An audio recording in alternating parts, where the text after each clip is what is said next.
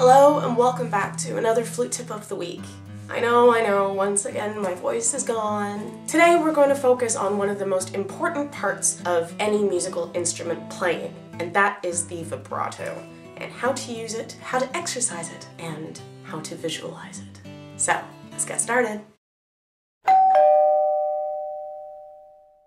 Like any muscle or musical passage, vibrato is something that needs to be worked out and controlled. Sometimes there are going to be people who have a little bit more difficulty learning to integrate vibrato, especially since vibrato production has a very personal idea of where it is based. Some people think it comes from their throat, others think it's from their chest, others again from their abdomen. It's quite different depending on who you ask, and so it can be difficult for someone who has never used vibrato to start working on it, especially if they learn better from being given instructions. However, it can be equally difficult for people with a natural vibrato to learn how to rein it in and control it. I was definitely one of the latter. My first flute teacher had to teach me to play without vibrato. Man, that took a while. So the first thing I'm going to talk about is the shape of your vibrato. The worst thing that can happen in terms of vibrato and balance with your sound is your vibrato taking away from the color, tone consistency, and the overall character of the musical phrase that you are trying to play. Whether the vibrato is too fast, too deep, or even too jagged, it can really change depending on the style, tempo, and register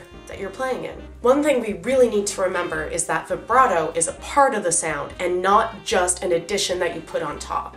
If you imagine your sound like a tunnel that has the air just traveling through it, the vibrato is the spin that helps it continue through. It is an addition and not something that is just pressed on top and used to interfere with the air. Ideally, the shape that you should be imagining in your head along with your vibrato is something like this, where you have a nice sine wave. So basically curved edges so that nothing is jagged. You are able to have it nice and rounded so that it all develops very easily. And a lot of the time, especially when you're first learning how to use vibrato, it might end up looking more like this, where everything is very pronounced, it has jagged intervals, and it's just not fitting with the way that the flute sound is produced. And of course, within the rounded waves, or if you like to think of it as rolling hills as opposed to jagged mountaintops, you are able to control the amplitude or the depth of the wave so that you can have it less noticeable or even more prominent.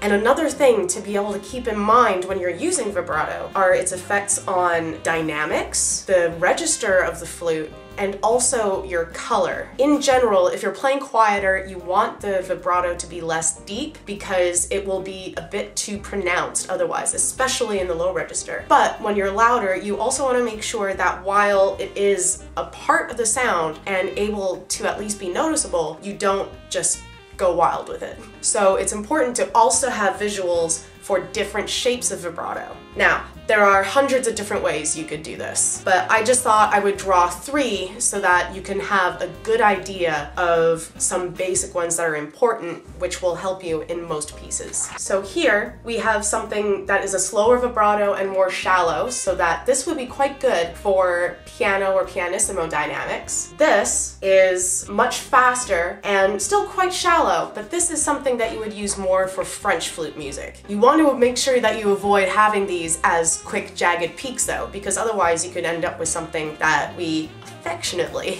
call the billy goat vibrato. And then also there is a faster version of the larger amplitude, where this would be good for a nice hearty mezzo forte or a forte in the high register. Not necessarily in the low register, because when you are playing in the low register, vibrato is much more noticeable. Now that we've talked about the shapes of the vibrato, let's talk about my favorite way of exercising it. It is now time for the return. The tempo that I recommend for this exercise is 60. So, first, you're going to do 1 hit of vibrato on the beat to start getting yourself in the mindset of having a strict rhythm. I like to use low and middle A for this exercise because it's a comfortable note that is easy to do in any dynamic and is especially good when you're either just starting vibrato for the first time or you're trying to dial yourself back and remember how to control things.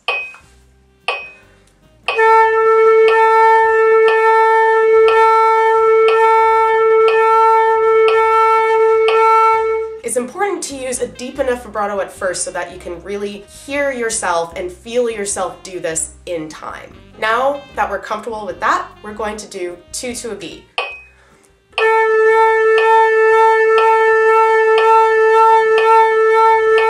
And then, as you get more comfortable, you will do 3. Once you have that good, you do 4, and you gradually just build it up to a point that you are not able to go as fast anymore. But remember, it is always about the control. So for demonstration purposes, I'm going to do 3 beats of 2, then 3 of 3, 3 of 4, etc.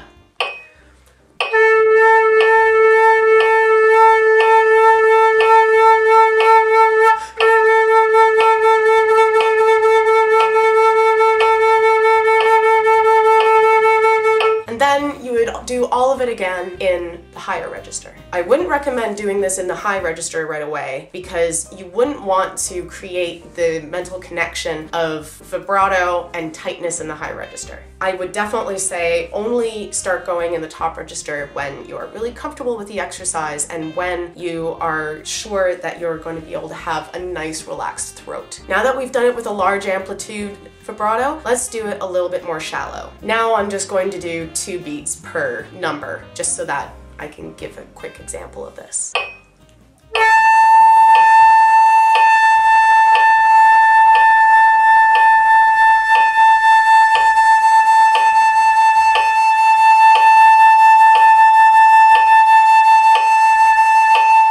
Make sure that when you are playing vibrato in pieces on sustained notes, don't want it to sound like you're just counting your subdivision with your vibrato. Because if you do this, people in the audience will be more focusing on counting how much vibrato you're doing in the note as opposed to the color you're achieving. Try to just let yourself do this. Just remind yourself, this is a section I want to do shallow vibrato, and this is a section that I want to do it a little bit deeper. Something slow, something quick, but don't write down how many you want on the exact note, because you don't want to be caught counting how many beats you can do. So again, that tip was, like any muscle or musical passage, vibrato is something that needs to be exercised and controlled. I hope you find this week's tip helpful. Vibrato can be a very personal thing, but we still need to have ways of exercising it so that we're able to present ourselves in the best possible way. We'll see you all next week. Flute happy, vibrato happy, don't Billy Goat happy.